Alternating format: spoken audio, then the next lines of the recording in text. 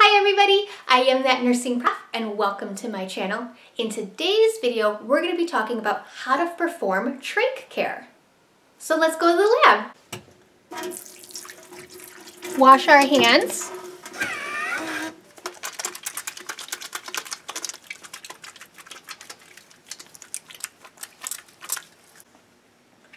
Provide patient privacy. Verify name and date of birth. And then it matches what's on their wristband. So this is the right patient. So we have our patient here.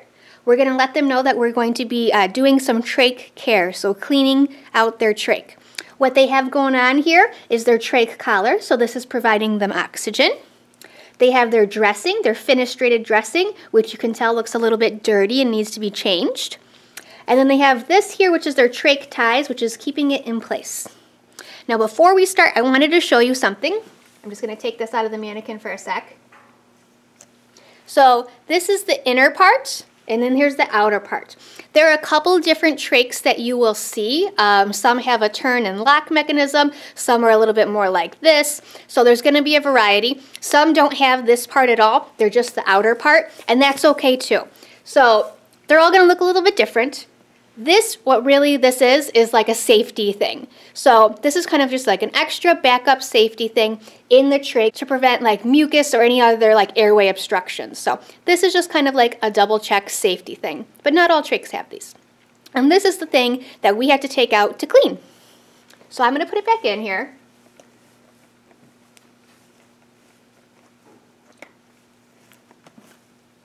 And we're going to start from the beginning.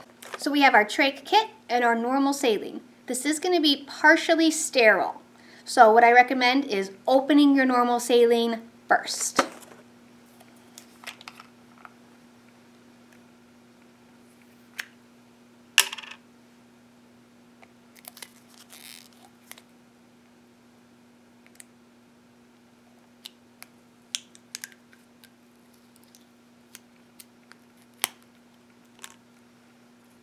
And then setting it off to the side. Then you can open your kit. Remember when we open a sterile kit, we open it away from ourselves. Now we got to put our gloves on.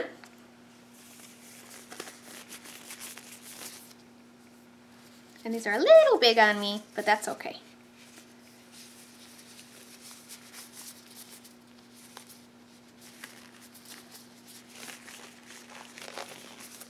Okay, so now we have our gloves on. Now we need to make our sterile field. So we'll open this. Shiny side is down.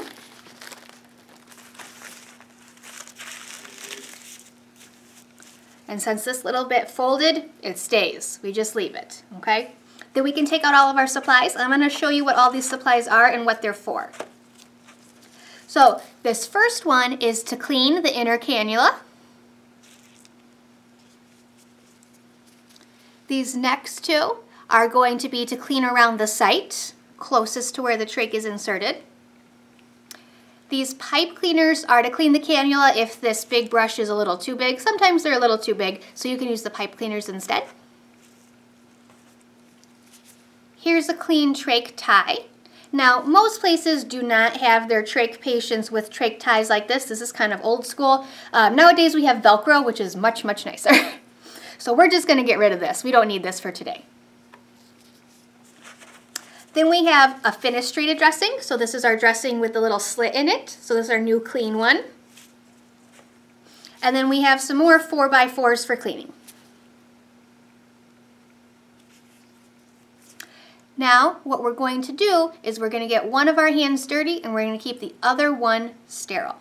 What I recommend is using your non-dominant hand. So if you're right-handed, use your left hand and make that one your dirty hand.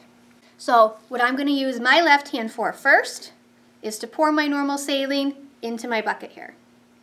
I'm going to pour it in all three quadrants, all three little things, and then I don't need it anymore. Now I'm going to use my left hand, because it's my contaminated hand, to move the trach collar away, right? Because this is dirty. So move that off to the side.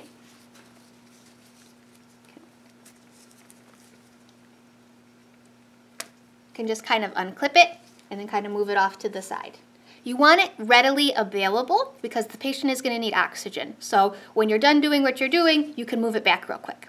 Now I can remove the inner cannula, and I'm allowed to touch just this outer portion with my non-sterile hand. So when I take it out, I'm not going to touch any of this. And just when you take it out, make sure you're very careful that you're not like, oh no, and you hit their chin or you hit their gown or something like that. So when you take it out, be very careful and only touch that portion. So we've taken this out, now we're ready to wash it. Be sure to give them that oxygen while you're doing that. So move the trach collar back, but still only using that one hand because you can't use your sterile hand. Now we're ready to wash it. So we're gonna take it and put it in our first one, wash it, and then we can take our little cleaner here and get in there and get all the gunk out and clean it really good. Now we're done with that bit. Now we'll rinse it in one of the other smaller buckets, tap it dry, and now it's clean, it's ready to be replaced. Now we need to put it back. So get rid of this.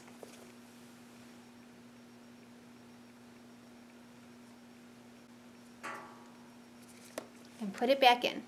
Good. Now we don't have to be sterile anymore and we can clean everything else. So one of the first things you want to clean is the big stuff, right? So get rid of this old yucky dressing, okay? Take one of those 4x4s, dip it in your other tray. Remember we had the 3 compartments and we only used 2 of them? So the third compartment is what you're going to use. Now dip it in there, get it a little wet, and just kind of like wipe around the outside and get all like the big stuff, okay? Another nice thing to do is to get inside the trach collar itself because all of this in here gets really gunky and gross and full of mucus. So go ahead and take a wet one and kind of wipe it out really good, okay? And now we're ready to use our little ones. So we're going to dip this in our third bucket again, and then we're going to get as close to the site as we possibly can, okay? So trying to clean the site as best we can. And then we'll use our second one. We'll dip that in the bucket and then try to clean that site as best we can. Always remembering to give them their oxygen back. Finally, it's time to put on a new dressing. So we're going to use our fenestrated dressing, so the one with the little slit in it, okay? It goes this direction. Don't try to do it this way, okay? So try to do it with the slit facing up. And you have to be really careful when you do this that you don't actually yank on the trach or pull it out or anything like that. So there it is, it's nice and in. We can apply the oxygen.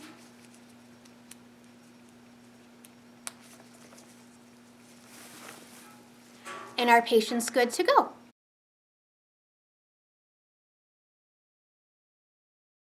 One random thing about trach patients I wanted to mention is I highly recommend wearing a mask when you're doing trach care or trach suctioning. Trach patients will usually cough on you, and you don't want to get that in your mouth or nose. So wear a mask just to keep yourself safe, just to protect yourself. I didn't do it for this video because I was afraid you wouldn't be able to hear me well enough, but in real life, I would definitely be wearing a mask.